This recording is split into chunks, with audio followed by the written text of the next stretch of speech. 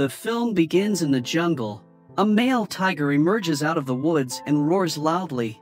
A female tiger meets the male in that same exact spot. The male tiger tries to mate with the female. The female tiger runs inside an old temple. The male follows her again and they start playing inside the cave. Eventually, they mate. In the meantime, two men bring two large elephant bones inside an auction room. The auctioneer starts the bid at 300 guineas, but nobody seems to be interested. To motivate them, the auctioneer says these bones were brought here by a famous hunter named Aidan McCroy. Unfortunately, that does not spike their interest as well. Eventually, the elephant bones are not sold. Back in the jungle, the tiger family has been increased in number. The female tiger walks out of the cave along with her two cubs. While they stand outside, they hear the male tiger roar. The female tiger and the cubs walk near him and they have some family time together. The little cubs are playing with their parents. One of them plays with its father. The other cub plays with its mother and he bites her tail. At some point, the mother gets annoyed and snaps against her son. Next, the two cubs cross a little pond. Their parents observe them carefully. Something that looks like a rock comes across their way. The two little cubs like that item. They use it like a ball they can play with. The cubs spend some time playing with it and messing with each other. Soon, the ball rolls downhill and one of the little cubs runs after it. A little wild raccoon approaches near the ball, but the cub runs after it and scares it away. The wild raccoon enters its tree nest, but then a larger raccoon comes out of it. The larger raccoon goes after the cub. The raccoon hisses and the cub gets scared.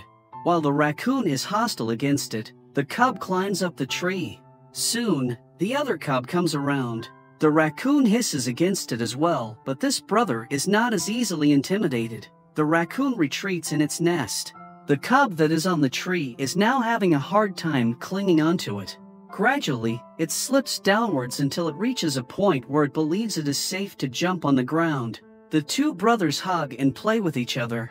The cubs start hearing something. Their father hears it as well and runs towards them in order to find them. The male tiger finds the cubs on top of a hill. All of them together realize that a bunch of people are walking through the forest. One of the cubs is having a hard time walking back. It has some leaves stuck under his legs. The male tiger grabs him by the back side of his neck and carries it away. The other cub runs after them as well. The three tigers make it back in their home. Later on, the cubs feed on their mother. The male tiger stands above their house and it tries to keep an eye on the area. At night, one of the cubs takes a sneak peek at the humans. It sees them walking around. They have set up a fire. The next morning, the tigers hear an explosion.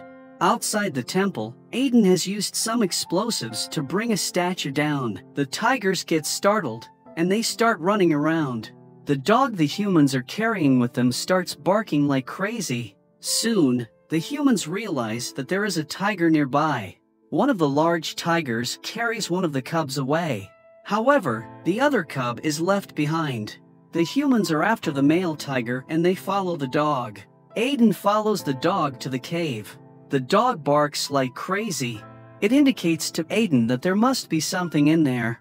Meanwhile, the female tiger is running away while carrying the other little cub.